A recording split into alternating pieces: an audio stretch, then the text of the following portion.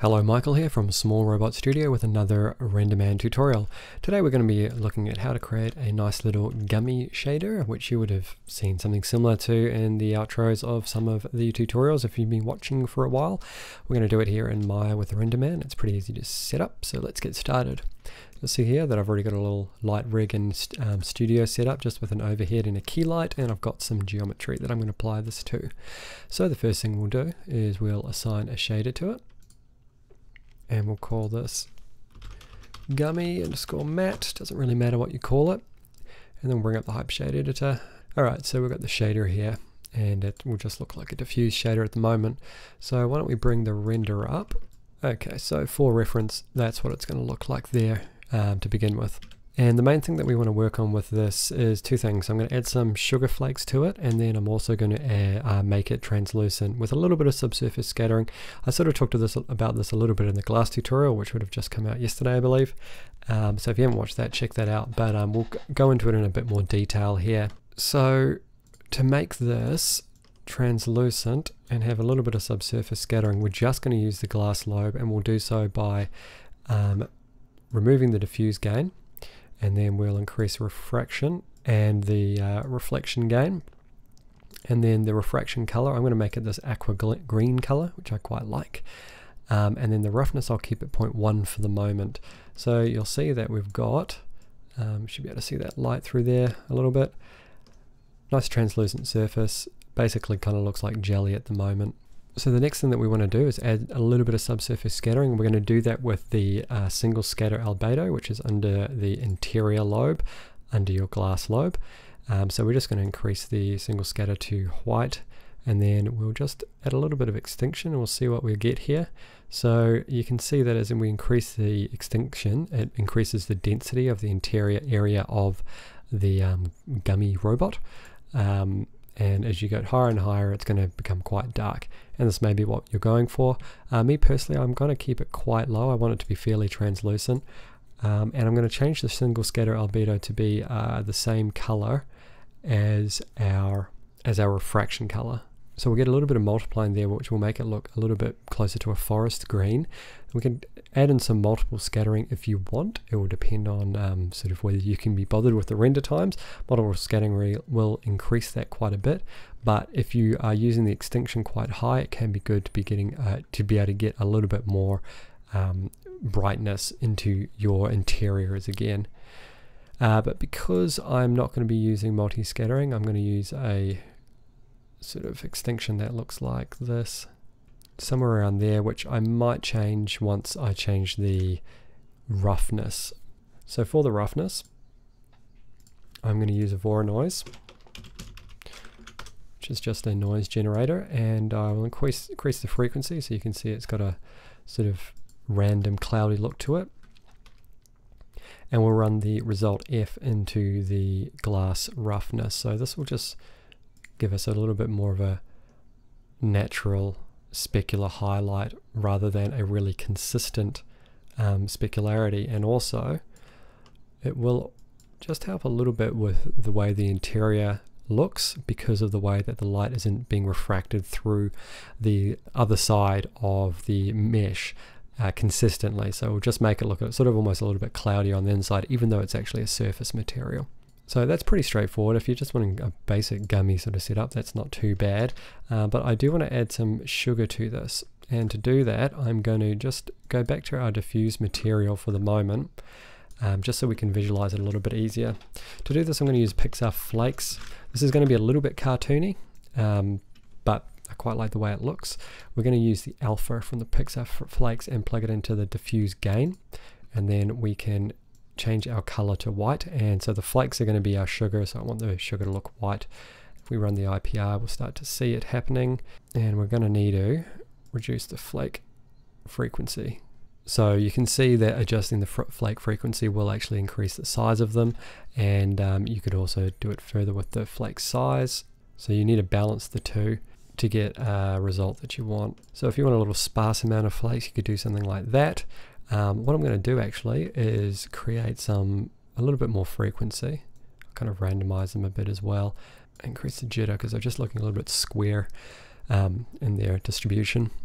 Okay, so we're getting a little bit of different sizes there, but I want a little bit more contrast, and I want to have a lot of little ones to combine with this. So what we can do is create another PXR flake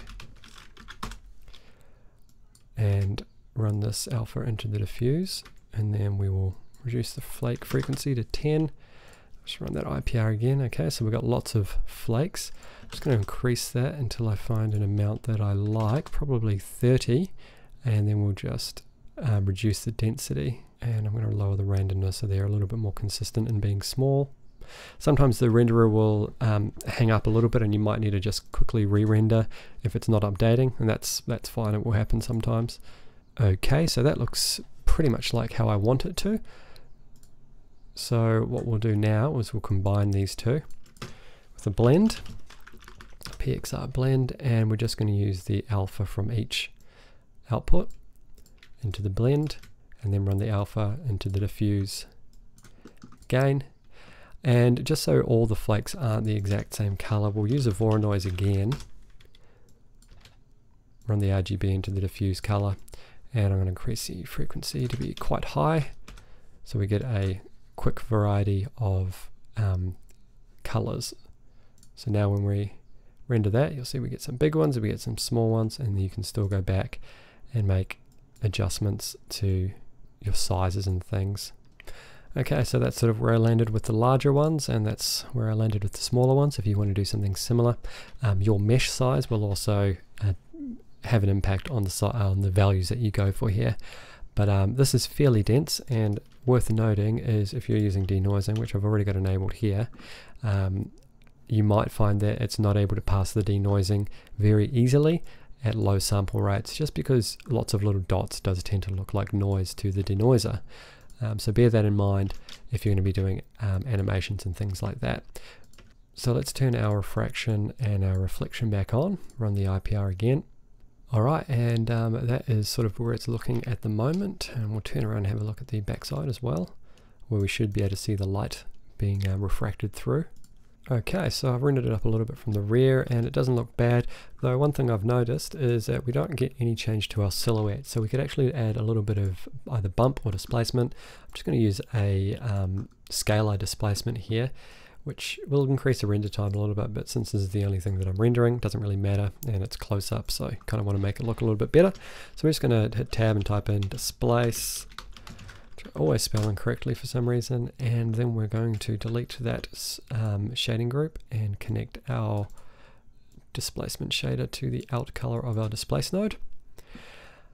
And then we want to use the blend from these two here as our displacement, so we can run the alpha into the displacement scalar, and then if we render it'll probably be crazy. Yep, so we get a really spiky sort of thing happening. So we're going to need to decrease that to probably 0.1, maybe a little bit less even. Let's zoom in and have a look. Bit less. Alright, so now we're starting to get a better silhouette. We could randomize that a bit more though, if we just use the RGB color from our blend rather than our alpha. So what we'll do is we'll create another Voronoi, and we'll run that result RGB into the bottom color, and we'll just use the same one on both, and we'll randomize the frequency by that amount, should be okay, and then we'll create a to float, and that will just allow us to run this RGB input or output from the blend to a float that we can plug into our scalar. So we may be able to see a little bit more variation in the height of all those little pieces of sugar now. Yeah, I mean, you can see the difference. It does also back it off quite a bit, so you'll need to make a decision as to whether you want to do that. I think I kind of prefer it the other way, so I'm just going to pop it back to that, but that is an option if you just want to vary your surface. Okay, so that is pretty much finished rendering. This is the denoised version, and this is the denoised version, which gets quite a bit blurry. This is obviously not what the final denoise would look like, as it's not using the denoiser that Renderman actually uses when you batch render, so you may want to do a batch render to see the differences there. However, because it kind of is a noisy surface anyway, you might find that you're just better off rendering out this as a separate render layer and denoising everything else, or just creating a cryptomat and masking this out as from your non-variance from your variance version rather than your denoised version, and add them together in post, so you get a little bit more an interesting, slightly more interesting look to your Gummy robot, if you're me. That's it for this tutorial. If you found it useful, make sure you leave a like so other people can find it, and if you haven't already, make sure you subscribe, as we're bringing out CG and illustration tutorials every week just like this one. Become a patron and access tutorial assets, bonus content, a private Discord and more by clicking the link below.